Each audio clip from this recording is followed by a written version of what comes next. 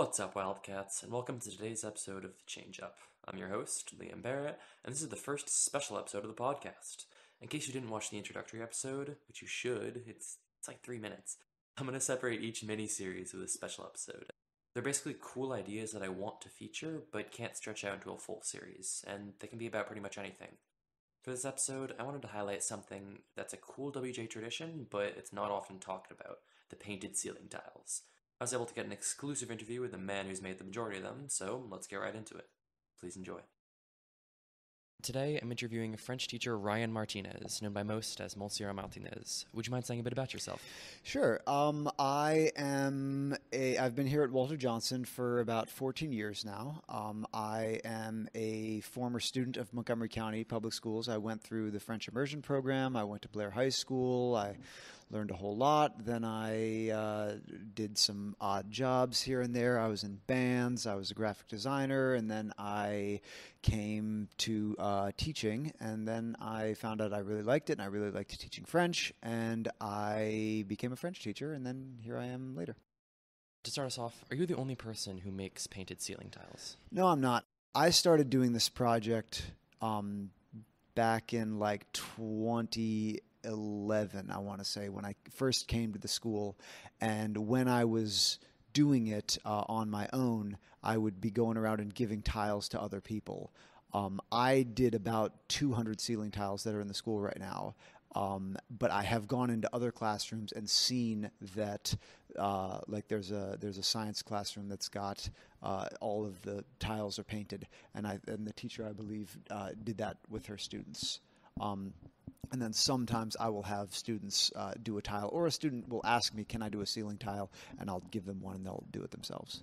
Does a student have to be in one of your French classes to do a ceiling tile? No, I've had students from one of the nice things about the project is that art and creativity begets more art and creativity. So I have in the past given tiles to a different teacher, like a Chinese teacher or somebody else, and they will have students that will say, "Oh, how did these get up here? Can I do one?" And they will reach out to me. That happens about once a year. Last year, when there were all the protests in Iran, some students from my colleague Miss Kanani's class came and said, "Can we do a ceiling tile that is representative of the movement for women in Iran?" And so they did one themselves.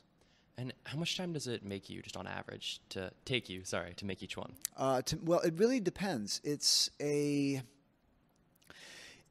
So I got into the project because I wanted to paint. I mean, and when you want to get good at something, you've got to do it for 10,000 hours, I've heard.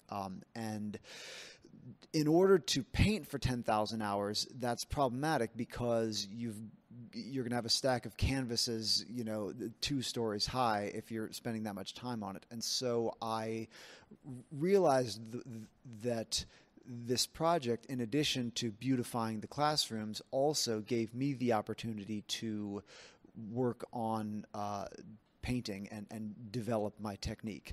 So some ceiling tiles I'll have an idea for that is like something representative, like a message I really want to put out, or a specific piece, and that might take me a whole weekend just to get that tile or series of tiles done.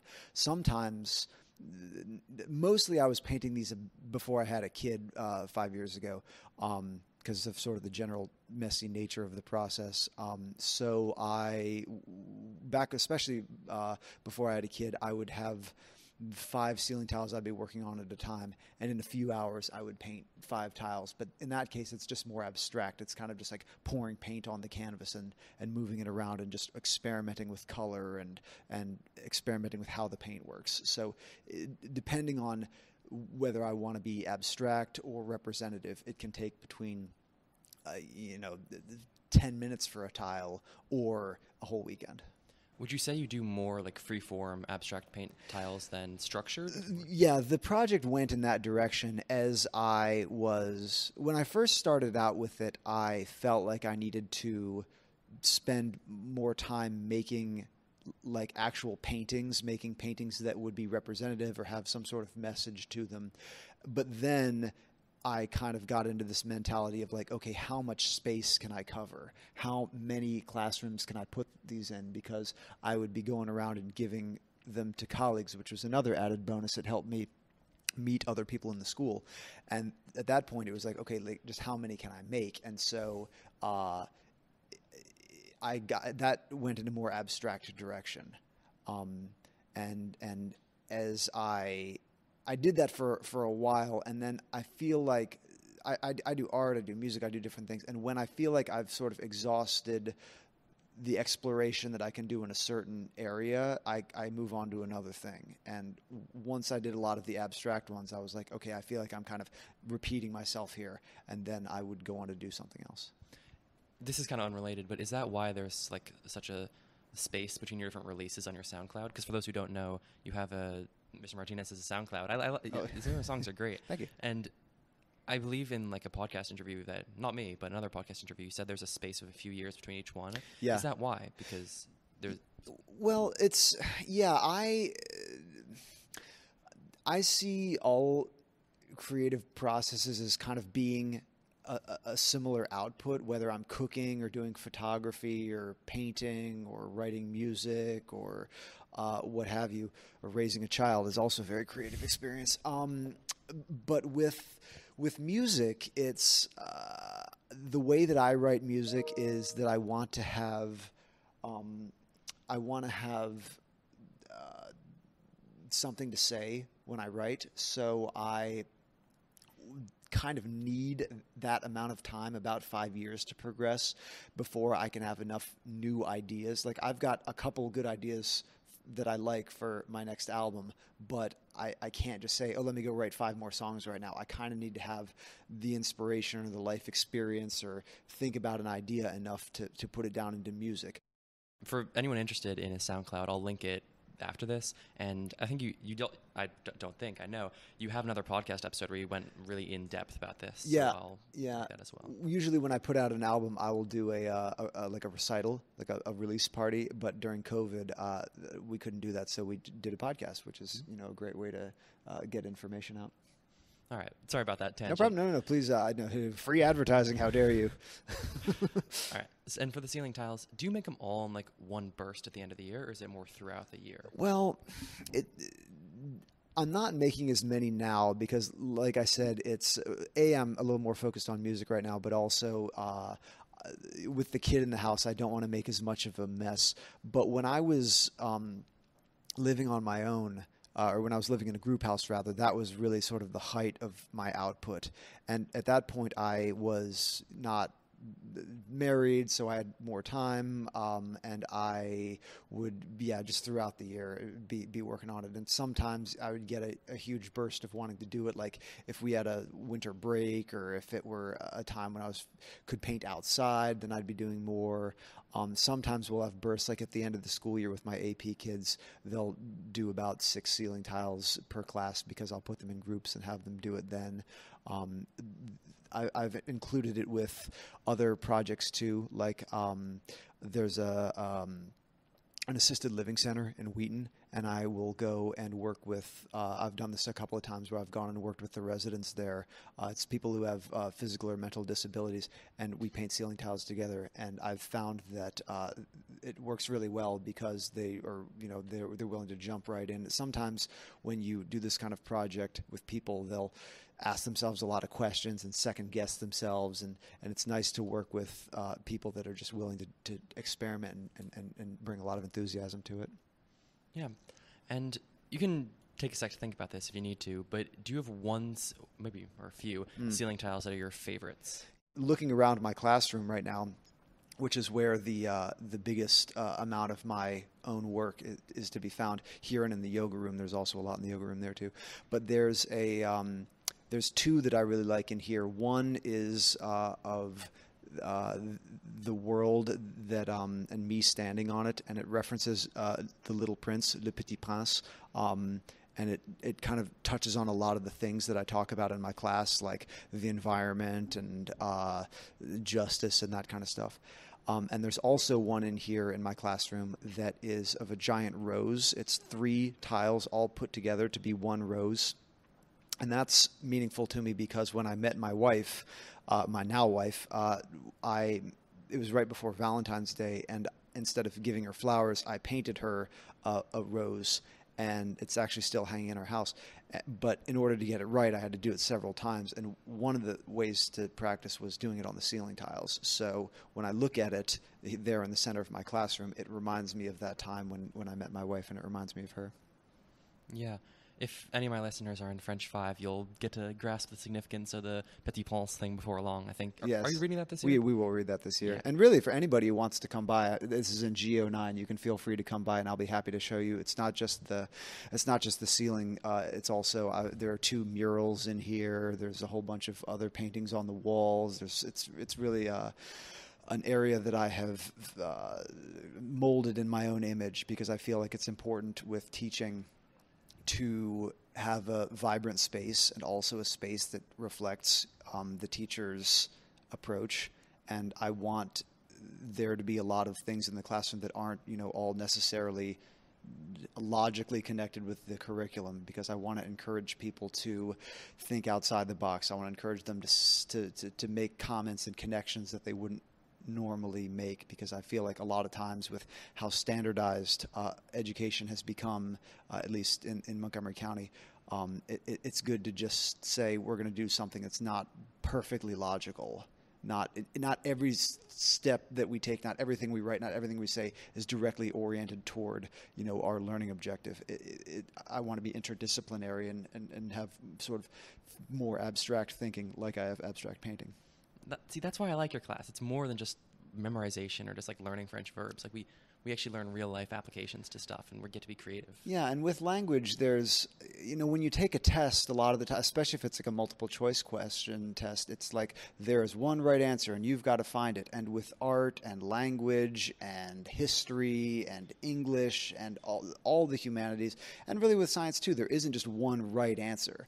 In science, it used to be that the sun revolved around the earth. That was the right answer. But then people thought abstractly and thought creatively and said, well, what if it wasn't that? And with language, it's the same thing. There's not one way to say hello. There's a bunch of different ways.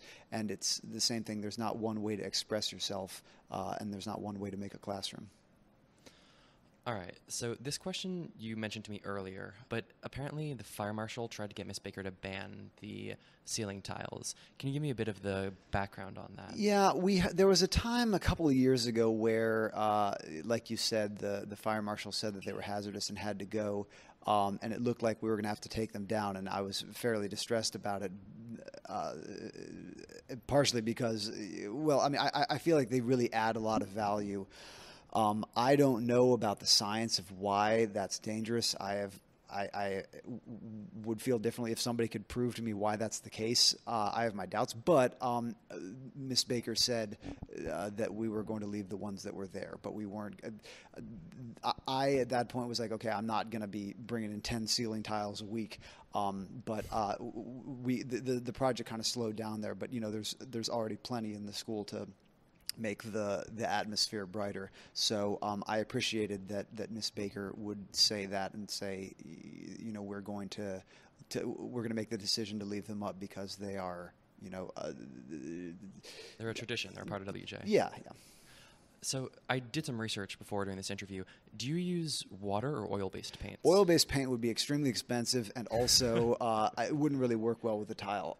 One of the things that I try to do with this project, and also that I try to do in my life, is spend as little money as possible.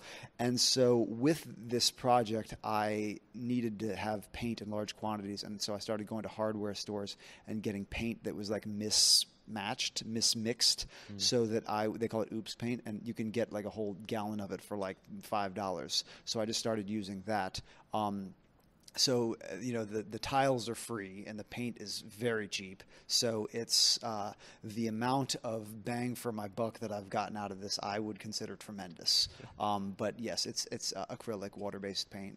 Yeah, because beyond price, apparently using oil-based paints can damage the fire retardant properties. I can imagine, yeah. Whereas water isn't as big of an issue. There's also very little paint on these tiles. Like the tiles, if you're mostly seeing the white part of them.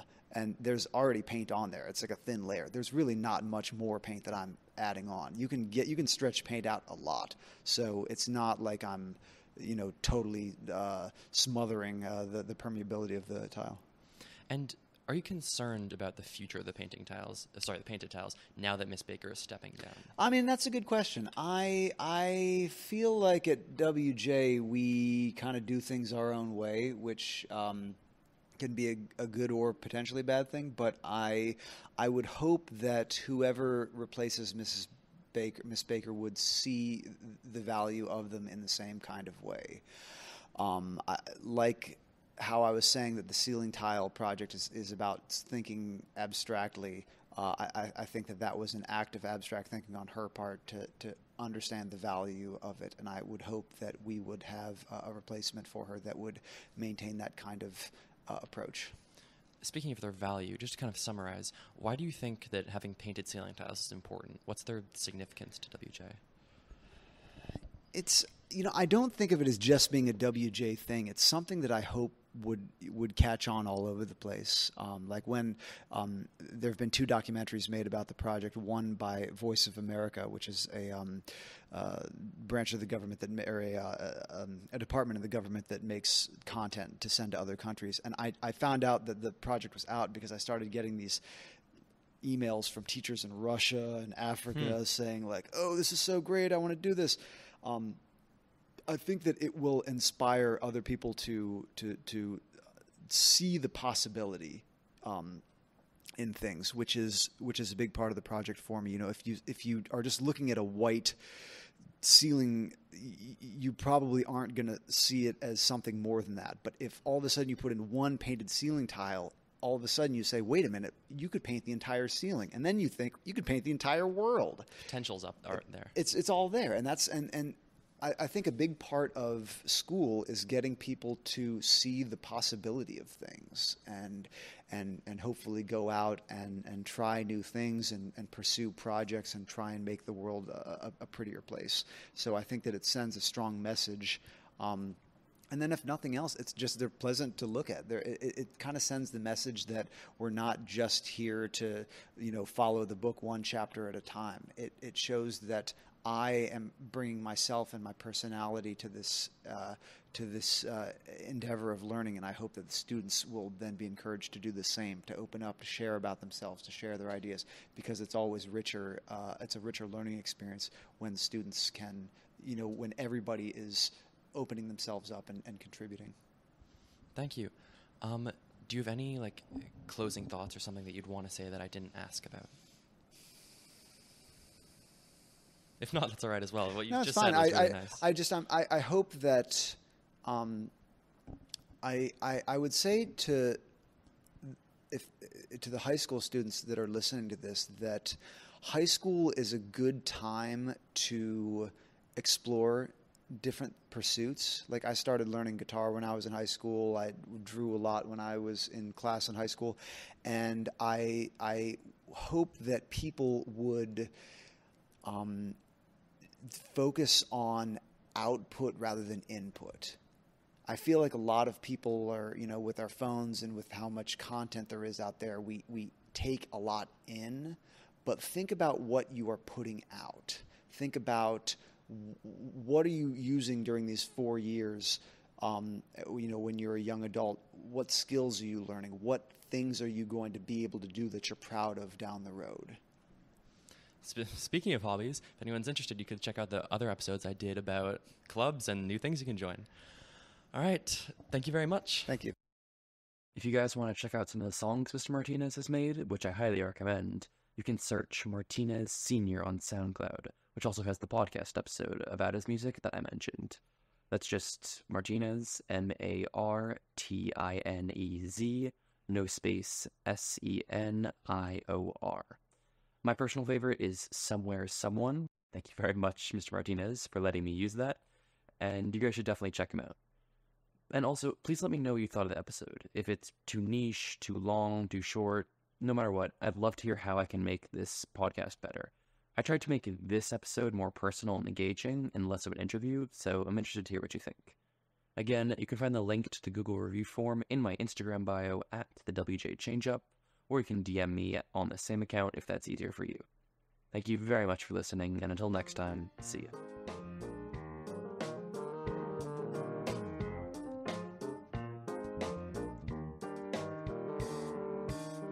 Is she out there? Is she pretty? Is she living in the city? Could she be on your same metro ride? Thank you to Ryan Martinez for agreeing to be interviewed, and as always, a huge thanks to the Walter Johnson Pep Band for composing the introduction song. Just a credit again, the song you hear right now is Somewhere, Someone by Walter Martinez, which you can find on SoundCloud at MartinezSenior. Waits for that same someone.